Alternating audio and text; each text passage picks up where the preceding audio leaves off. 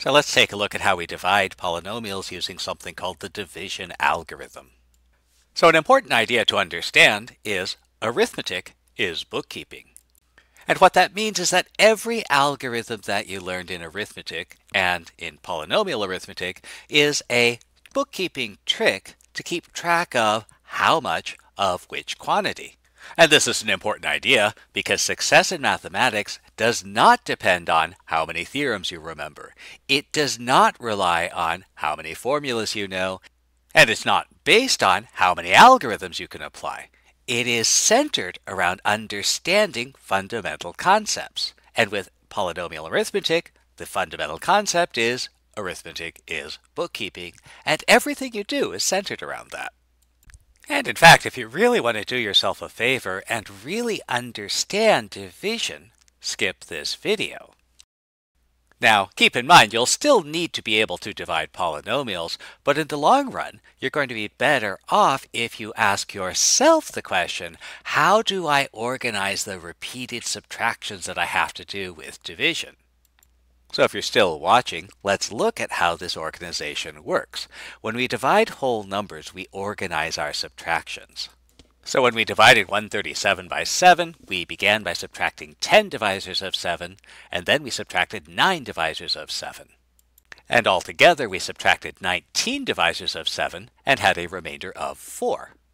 Now, you might be familiar with something called the long division algorithm. And the thing to recognize is that all that the long division algorithm is it's a rearrangement of these subtractions and these record of the divisors. So we'll write our dividend 137 here. We'll write our divisor 7 here. So my first step was subtracting 10 multiples of 7. So we'll keep track of that here. And then we'll do the subtraction below. Our next step was to subtract 9 divisors of 7. So we'll record that, and now we have subtracted 19 divisors of 7, doing the subtraction. And so 137 divided by 7 is 19 with remainder 4.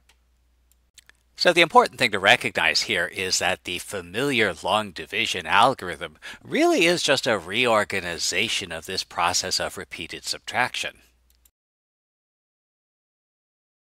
We can do the same thing with polynomial divisions. So when we divided 8x plus 6 by x minus 3, our subtraction looked like this.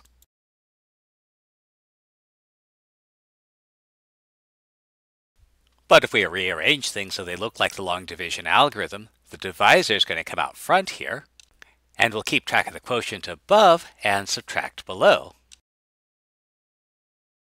Or when we did this division, we subtracted 2x divisors of x plus 4. And then we followed that up by subtracting an additional negative 13 divisors of x plus 4. And we got our remainder and our quotient. So again, we'll rearrange the pieces. We'll move the divisor to the front.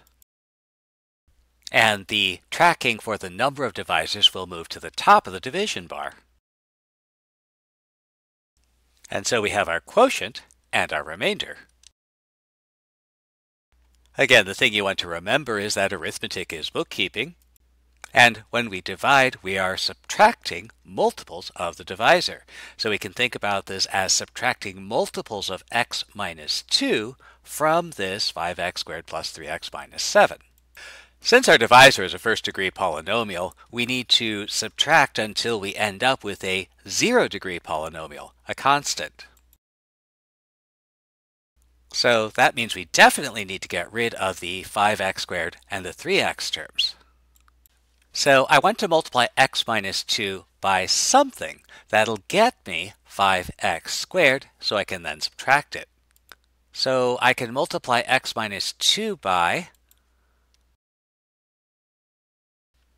5x. So I'll multiply 5x by x minus 2 to get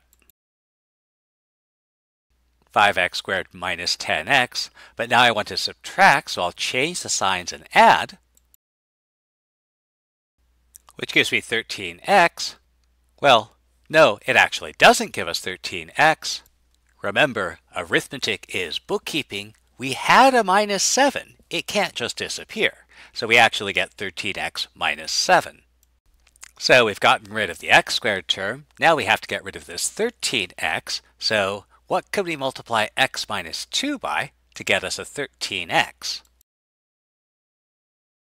And the answer is 13. So we'll take 13 copies of x minus 2. That's 13x minus 26. We'll subtract by changing the signs and adding. And now we have a constant, a 0-degree polynomial, which means that we're done. Well, almost. We still have to write down our quotient. So our quotient is going to be 5x plus 13. Our remainder 19 can be expressed as the fraction 19 over x minus 2.